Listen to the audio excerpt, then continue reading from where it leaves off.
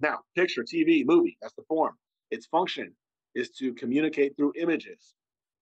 Well, we communicate to our subconscious mind what we want to um, manifest through the images that we create within our mind.